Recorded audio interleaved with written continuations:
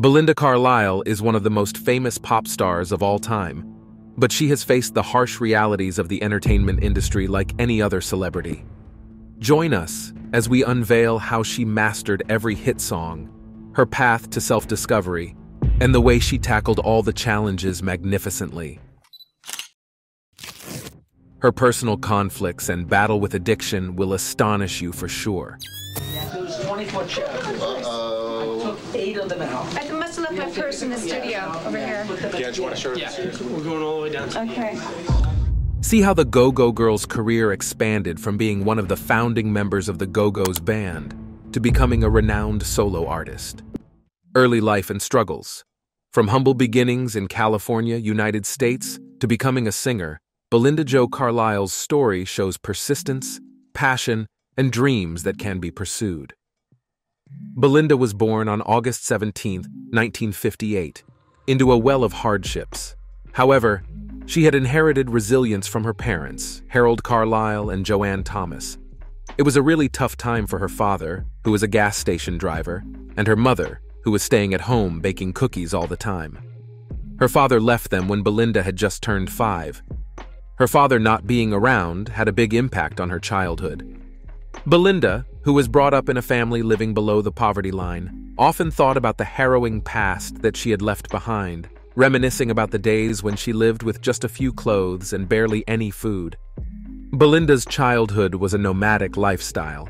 She moved from Simi Valley to Reseda and, lastly, settled in Burbank. These transitions have shown her that she can easily adapt amidst challenging circumstances. Belinda was introduced to music by her aunt and uncles at that time. Being taken by the melodious voices of performers like the Beach Boys, Cat Steves, and the Stylistics became her favorite part of the day. She moved once again, this time to Thousand Oaks, California. Here she had a rough time adjusting with high school life, attending Colina Junior High and Newbury Park High School. However, Belinda launched her own rebellion as a teenager, which bred from her intelligence. She experimented and allegedly went madly wild by the age of 14. She ran away from home, used drugs, and tasted different lifestyles. Immediately after Belinda received her diploma, she took a trip of self-realization and became more mature. She worked as a sales clerk for the House of Fabrics store and as a photocopy operator for Hilton Hotels Corporation in LA, however. Her love for music did not subside. Belinda studied night school together with Beauty College at the age of 18, but her real target was the music industry. At the age of 19, she decided to leave her home and head to Los Angeles, which is known for its vibrant music scene. The early years of Belinda's life were all the nightmares that young musicians meet with in Los Angeles. She was crushed by rejections and defeat. However, she consistently kept up her efforts throughout the path of her musical endeavors, early ventures, and the Go-Go's. Belinda Jo Carlisle's music career began in 1977, when she became a drummer for a punk band called Germs. She became famously known as Dottie Danger. She was enlisted in the band right after she met Lorna Doom, who was one of its members, in an art project at Newbury Park High. However, a discrepancy occurred as she was diagnosed with mononucleosis and was not able to record or make live shows with the Germs. However, it was a short-term relationship, maybe only a couple of days. Belinda did backing vocals for another band, Black Randy and Metro Squad. Belinda began a new musical journey with her friends Margot Olivaria, Elissa Bello, and Jane Weedlin, who were the Go-Go's, but they were known as the Misfits originally. Besides Olivaria and Bello, who were the initial members of the band, Belinda, Jane, Charlotte Caffey, Kathy, and Gina composed the lineup. Even though few of the band members were musically knowledgeable, they understood the importance of doing something significant in the music industry. Belinda could remember their band's starting days when they had to replace fret marks with tape during exercises, and Charlotte had to demonstrate how they powered their amplifiers. The Go-Go's finalized their formation and began working hard, eventually becoming one of the most popular American bands of the 1980s. They, in fact, paved the way for new wave music in the American music industry, thereby being the first and the only all-female band to write their own songs and play their instruments. In this way, they were able to open the doors for Beauty and the Beat, which debuted at the #1 spot in 1981. Namely, the album included hits like The Beat and Our Lips Are Sealed, which cemented their role as trailblazers in the music industry. After the tremendous success of their first record, the Go-Go's continued to make songs. They released their album Vacation, which was also a success. In 1984, Head Over Heels reached #11 on the charts. The group issued more music that attracted audiences everywhere and boosted a loyal fan base and critical praise. At 1984, Belinda started her career in acting when she played a band singer with Goldie Hawn and Kurt Russell in the movie Swing Shift. Here she opened herself up to craft, reflecting her versatility as an artist. The solo career. Belinda Carlisle not only invested her effort as the lead singer of the Go-Go's, but also achieved recognition as a solo artist. Carlisle went on to create her own mark in the music industry following the disbandment of the Go-Go's in 1985. Carlisle released her solo album, Belinda, in 1986 with IRS Records. It became particularly popular in North America after it quickly reached gold status in the US and platinum in Canada. The mentioned album's best catalog of songs is Mad About You, which is considered a radial summer anthem. They Rose the Seismic, which was the first single from their US album, was #3 on the Canadian singles chart and got a great deal of success in Australia. Besides the mentioned, 2 other hits from the album are worth noting: I Feel the Magic and Band of Gold. Together, Carlisle and Lindsey Buckingham of Fleetwood. Mac produced Since You've Gone, which was earmarked as the promotional single. Susanna Hoffs, who was famously a member of the Bengalese CO, worked and sang background for I Need a Disguise. Andy Taylor also played guitar on some of the tracks and was featured in the music video for Mad About You. In the meantime, Belinda started her music label and recorded her own material, which was then used in film soundtracks and in separate solo projects. The song called In My Wildest Dreams has been featured in the movie Mannequin. Another one titled Shot in the Dark has been included in the A Thriller. The album Heaven on Earth, which Carlisle released in 1987. It adopted the polished power pop dance-oriented sound, which was the popular music style of that decade. The album received a great deal of success and was ranked at #5 in the UK and Australia. The songs ended up reaching #1 on the Billboard Dance Chart, also in the USA. The music video for Heaven is a Place on Earth was directed by Diane Keaton, who won an Academy Award, making the song even more adorable. I Get Weak, Circle in the Sand, and World Without You all were loved by the audience.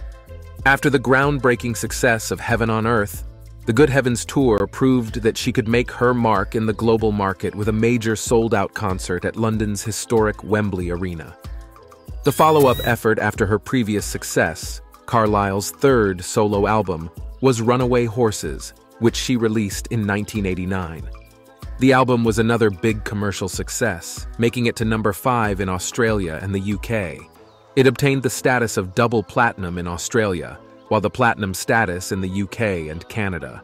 Aside from her own pieces, she also worked with the Smithereens on the song Blue Period in 1989, singing lead vocals and backing vocals with Pat DiNizio, the band's lead vocalist. The Summer's Rain was the song that was released as the 2nd single from the Runaway Horses album. It reached #6 in Australia. The album was also made up of tracks like La Luna, the title song, and We Want the Same Thing, and that helped Carlisle develop a chart-topping history as a solo artist. In 1990, the Go-Go's reunited for a tour commemorating the publication of their greatest album. The tour also included a campaign against fur coats, which they took on with the animal rights group PETA. This proves that Carlisle also had an invested interest in social matters besides her musical endeavors. It is evident that the 5 years of Belinda Carlisle as a solo singer were full of brilliant albums, record-breaking hits, and worldwide recognition. The odyssey of her becoming a frontwoman for the new wave band Go-Go's to the extravagance of her solo work was a showcase of her musical artistry. It helped her secure her position as a musical icon. The 1990s. In the 1990s, Belinda Carlisle's journey, from the demise of the Go-Go's to her personal boom as a solo artist, bewitched many. Let's enter into this profound era of her musical career. In 1991, Carlisle released her fourth solo album, Live Your Life Be Free. This album embraced 1960s-inspired music. Rick Nowels was the producer, and Carlisle wrote two of the songs for him. The album's song, Do You Feel Like I Feel, was accompanied by a video that was inspired by the classic B-movie, The Attack of the 50-Foot Woman. In addition, the song Live Your Life Be Free was the first single for the regions outside of the United States, reaching the top 20 in many countries, including number 12 in the UK and number 13 in Australia. Some other big singles like Half the World and Little Black Book were great hits all over the world. This album did exceptionally well in Europe, getting gold certification while proving her growing appeal for her audience. Carlisle continued to reign in Europe and Australia in 1992. She released her compilation, Greatest Hits, Volume 1, which ranked at number 1 and was certified double platinum in the UK and platinum in Australia. The record included hits from her earlier albums such as Heaven on Earth, Runaway Horses, and Live Your Life Be Free, among other songs, which further established her as a chart-topping superstar. During this period, the US released a CD named Her Greatest Hits, which featured all her successful works from her initial solo album, Belinda. The artistic development of Carlisle culminated with the release of Real in 1993, which was her fifth solo studio album. The album broke away from her signature polished pop style, being simpler and natural. Carlisle collaborated with her former The Go-Go's bandmate, Charlotte Caffey, to produce a thoughtful and sincere oeuvre. Still, her transition to different soundscapes proved to be successful, and Real charted in the UK top 10 at number 9. Their first single, Twist and Shout, became a top 10 hit in the UK, while its follow-up, Lay Down Your Arms, made it to the top 30. Moreover, Greg Alexander from New Radicals co-wrote the song Here Comes My Baby with her. Therefore, the album featured her voice as a guest vocalist on the Lemonheads' sixth studio album called Come On Feel the Lemonheads. After the band members went solo in 1994, the Go-Go's reunion was to promote a compilation album called Return to the Valley of the Go-Go's. The album included 3 new songs, one of which was The Whole World Lost Its Head. Their reunion was, therefore, short-lived, as they split again after the promotional tour was done. She went back to the studio and started to work again with Rick Nowels. In 1996, her solo album, A Woman and a Man, was released on the Chrysalis label in the UK and Australia. This album revived Carlisle's solo career in Europe with a mix of melodious pop. The opening track, In Too Deep, re-established Carlisle in the UK top 10 for the first time in 6 years, peaking at number 6. However, Always Breaking My Heart, co-written and produced by Roxette's Per Gessel, got to the UK top 10 and reached number 8. The album gave rise to other hits, including Love in the Key of C and California. In 1997, Disney released the song I Won't Say I'm in Love from the movie Hercules in France and Germany, which was sung by Carlisle. In 1999, Carlisle released an album in the United Kingdom titled A Place on Earth, The Greatest Hits. The first disc from the Virgin label included chart-topping singles, including 3 new songs written for the album All God's Children. The second disc, titled A Place on Earth, was a collection of her previously released remixed songs and B-sides carefully selected for longtime fans and rookies. The album was given the prestigious gold certification in the UK and sold over 1 million copies worldwide, which epitomized Carlisle's steadfast sway in the music arena. Later recordings and Go-Go's reunions. The Go-Go's reassembled in 2001, producing a studio album, God Bless the Go-Go's. They worked with Billie Joe Armstrong of Green Day to come up with the song Unforgiven. Nevertheless, the album got bad reviews, but still managed to peak at number 57 on the US Billboard 200 chart. This was the time when Belinda posed naked for the Playboy cover, showcasing her bravery and independence. Carlisle went back to her solo career in 2007 with the release of her seventh album, Voila. The album, which was produced by John Reynolds, featured keyboard player Brian Eno and was a mix of French pop songs. Jane was charmed by the way she sang the French songs of Hardy and Piaf in an enchanting manner. Voila was released in the UK and in the US. It came out through Rykodisc. This CD showed Carlisle's adaptability as an artist, which gave her a chance to explore different musical genres. Carlisle had her first public television appearance in early 2009. She danced in front of a live audience with the professional dancer Jonathan Roberts. She started a new job in the West End production of Hairspray, which was held at the Shaftesbury Theatre in London. Velma Von Tussel's role, which she performed brilliantly, was striking for the audience until late January of 2010, when she gave away the role to Siobhan McCarthy. More success. From 2011 to 2012, Belinda Carlisle and the popular group The Go-Go's went on a US tour, offering their fans amazing shows at renowned places such as the Hollywood Bowl and the Greek Theatre in Los Angeles. This reunion tour was a nostalgic trip for the band and their faithful followers, proving the enduring appeal of their music.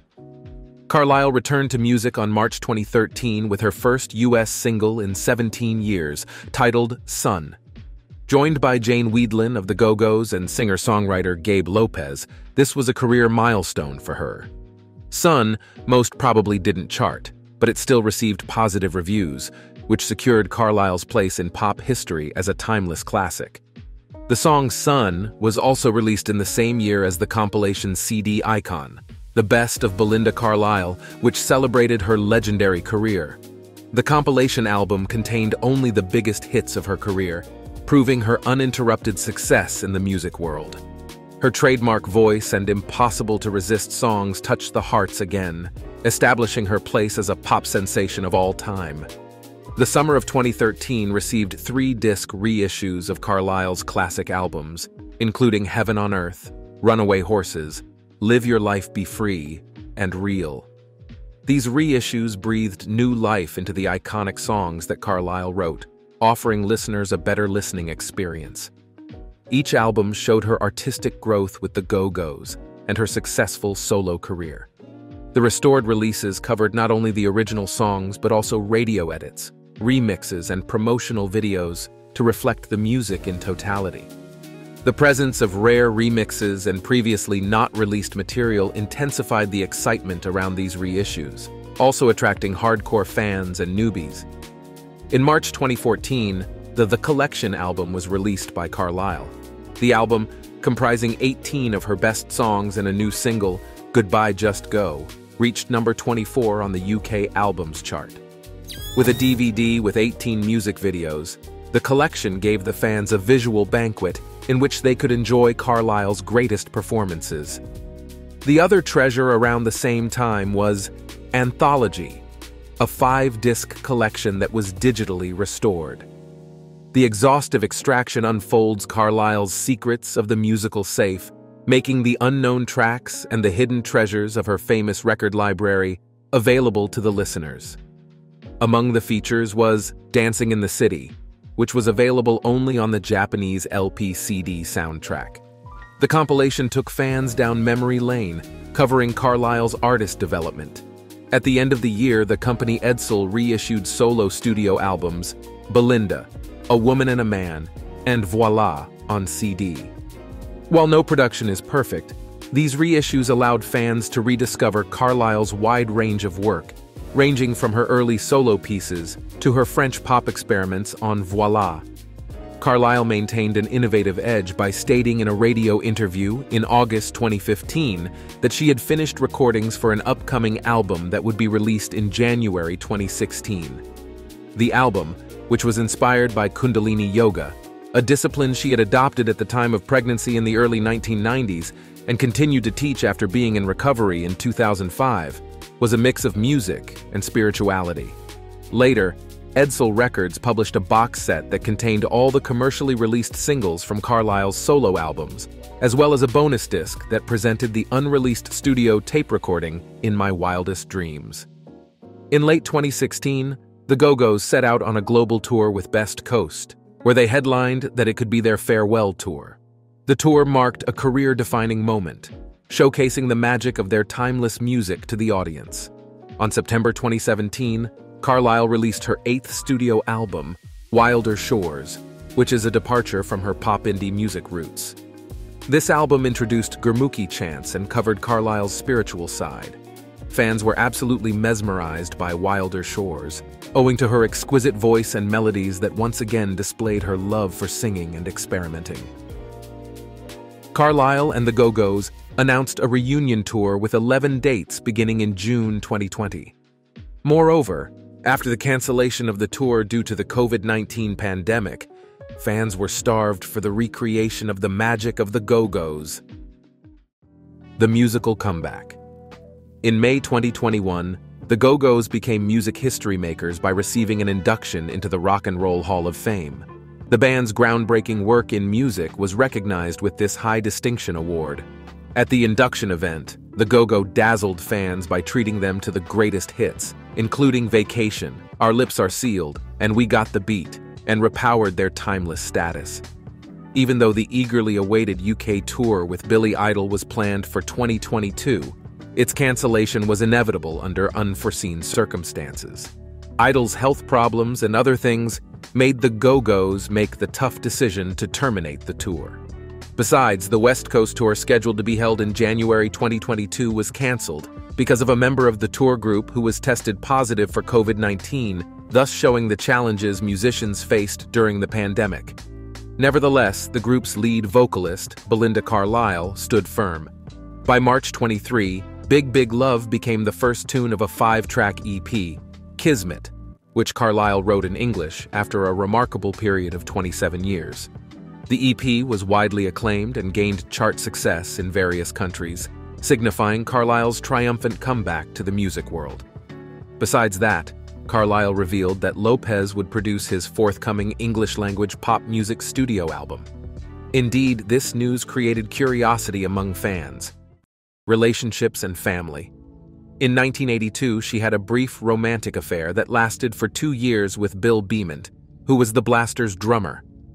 Her addiction had already led to the end of her engagement, and instead, she pursued a relationship with Mike Marshall, a Los Angeles Dodgers player. Her drug habit caused a lot of stress in her life. Eventually, Carlisle did find long-term love with Morgan Mason, a movie producer and the son of James and Pamela Mason. He professed his love, and a new chapter in Carlisle's life commenced. The Masons were already well known in the world of showbiz. After the great event of the Northridge earthquake of 1994, Carlisle and her family moved to Freyus in southwest France to find refuge and stability. It was not without challenges to adapt to a new environment, but they swallowed the bitter pill for a new beginning.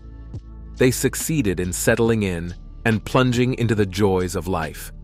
Later, Carlisle and Mason moved to Bangkok, Thailand, where they started a new adventure. Not surprisingly, they followed their spirit of adventure and curiosity in a fascinating manner by merging in with the glamorous and vibrant life of their new city. They relocated to Mexico City in 2023, where they reside at present. Despite her superstar status, Belinda has admitted to having problems with family life. She said that she wanted to be more like the rest of the clan, but then she would also add that she was not able to achieve this because, aside from being distant, she felt guilty about her success. The battle with addiction. Belinda Carlisle's rise as a prominent artist was long and fraught with an addiction to drugs that lasted for more than 3 decades. Though a charismatic member of the iconic Go-Go's band, she was forced to live in a realm of stardom and immorality injected with drugs and alcohol. The downfall of Carlisle's life started in her childhood when she got addicted and just could not stop. To some extent, the pressures of being a celebrity added to her habit. Finally, in 2005, while doing a binge in a hotel room in London, Carlisle went crazy. She could, at one point, visualize herself dying, and was also accompanied by the sound of a warning voice, which was very serious. This strange and disturbing encounter became a trigger for change. Involuntarily, she decided to face her addiction, and turned to professional help. She let go of her smoking and drinking habits and replaced all these with a completely new life that focused only on spirituality and her health. Buddhism soothed her. She chose the convoy path in Nichiren Buddhism, and she has practiced it since 2002 as a member of Soka Gakkai International. Carlisle feels that it is Nam Myoho Renge Kyo that keeps her off alcohol and quenches her thirst for inner peace. Carlisle's autobiography, Lips Unsealed, Memoirs of an Addicted Brain, revealed the entirety of her soul to the readers, presenting them with an unmatched understanding of her rehab journey.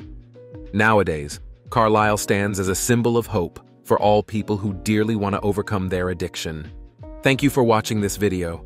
Stay tuned for more exciting ones.